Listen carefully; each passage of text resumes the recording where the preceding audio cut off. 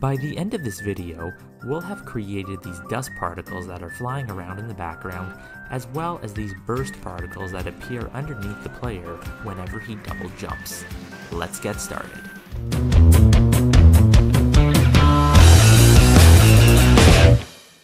To get started with our double jump particles, I'm going to create a new game object underneath our player, name these double jump particles. I'll give them a red diamond over here, and then I'll just go to the scene view, change it to 2D, and I'll drag them down so they're appearing underneath the player. Then I'll go to the add a component, add a particle system, and I'll scroll down to the renderer. I'll assign a material, and in this case I will just use the default particle, which is this one here. And immediately we can't see them, so again we have to go down to the sorting layers and make sure they're on the right layer, which is game, and the order and layer is 4. I know this from the dust particles, which are also on layer 4. So there we go. And now we need to start thinking about the shape we want these to appear in, as well as their emission. Let's handle emission first, because we don't want these to have any rate over time, as these are going to be a burst. So I'm just going to set this to 0.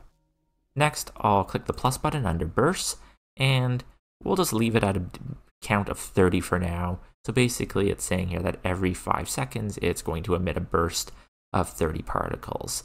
Ultimately we don't want these to loop, but for testing I think it's helpful, so I'm just going to leave looping on for now, but change the duration to 2, and then maybe change their start lifetime to 1.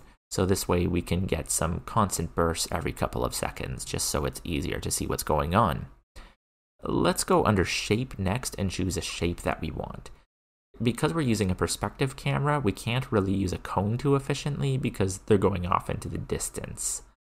In this case, there's a couple of different shapes that might work for our purposes, and you can probably use either of this. We could use a circle, and the circle does spread them out nicely in only 2 dimensions, even if we're using a perspective camera. And in this case, I'm also just going to change their speed to 0. That's here under start speed. So I want them to just kind of appear in one place, so that can work. For this reason, though, we can also use a rectangle. A rectangle would put them into, it would move them. So if I was to set this to like 3, we can see they're going to shoot into the background, but because I want them to just stay in one place, I'm really just choosing this because I think I'd like the shape of a rectangle better for this particular effect. I'm also going to scale it down in its Y scale, so I just want them to appear kind of like that as a little cloud underneath the player. Already that kind of looks like what I want it to go for, but obviously I don't want it to just appear and then disappear. So let's also add a color over lifetime. I'll change the start alpha to 0 and the end alpha to 0, and then I'll add a couple of different positions in the middle. So basically I want it to fade in and out like that. I think it's also too bright, so I'm going to make the particles more grayish, and yeah, something maybe a little lighter than that. This just has to do with experimenting and finding something that works right now.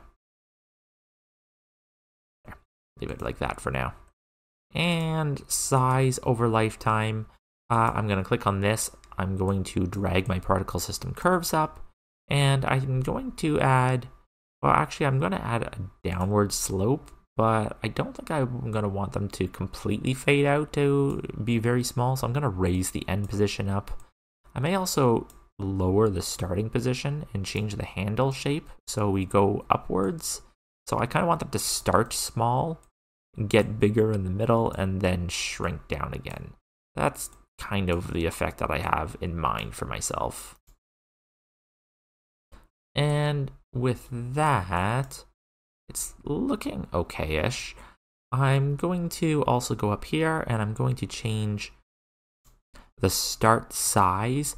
I think I want them to be a random between 2 constants and maybe make them be a little bigger. That might be too big. Maybe 1 to 1.5. Okay, that looks a little better just to give it some randomness in there. and they're lasting a little too long for my liking as well. So I'll change their start lifetime to maybe 0.25 to 0.5. So just a very quick effect. Maybe 1 to 3 for the start size. And they're just too opaque. So I'm just going to lower their overall color to be much lower in the alpha. And there, that's kind of looking a lot better. That's looking a lot more cloudy. Of course, most of this is just a matter of preference, so you can find an effect that works for you if you don't want to use exactly what I'm setting up here. I'm sure if you spend time with it, you can come up with something that looks a lot better. One final thing I'm going to do, though, is change the simulation space from local to world so that they don't follow the player around. As the player moves, they'll just appear and then disappear. With that, I'm also going to disable play on awake, so they don't immediately appear as soon as the game starts.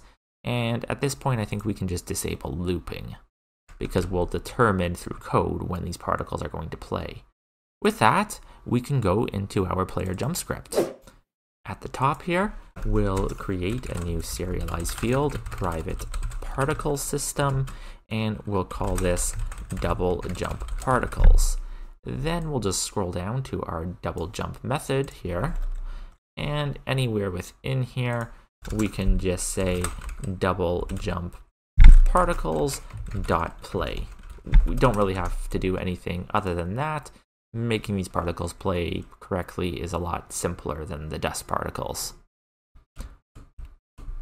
Okay, oh, and I should hook them up first, so let's just go into the jump script and drag those on and test again. Okay.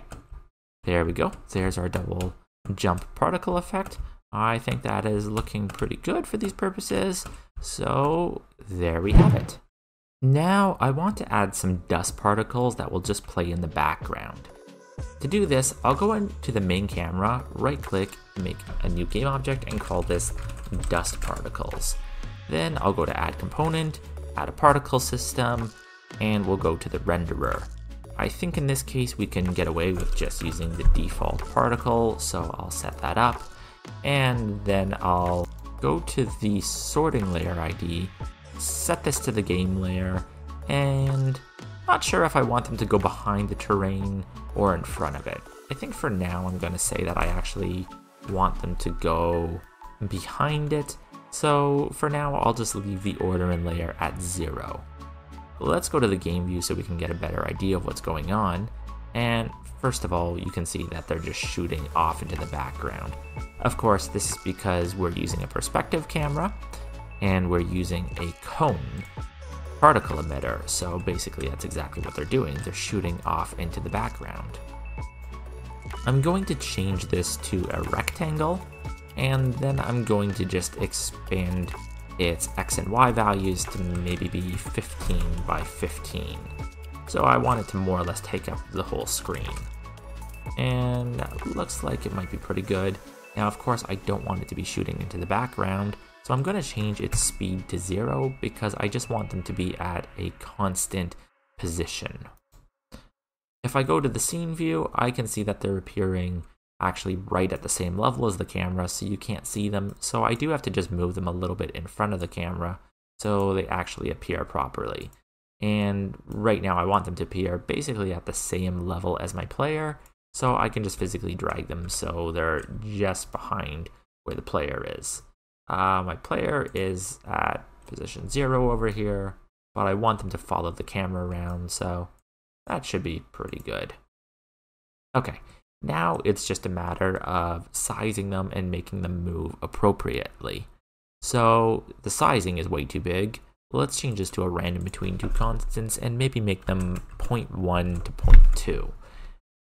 There we go, that's a lot more dusty looking. As for their color, maybe we'll pick a nice yellow that they can appear. And we can also make this a random between two colors, or possibly even a random between two gradients.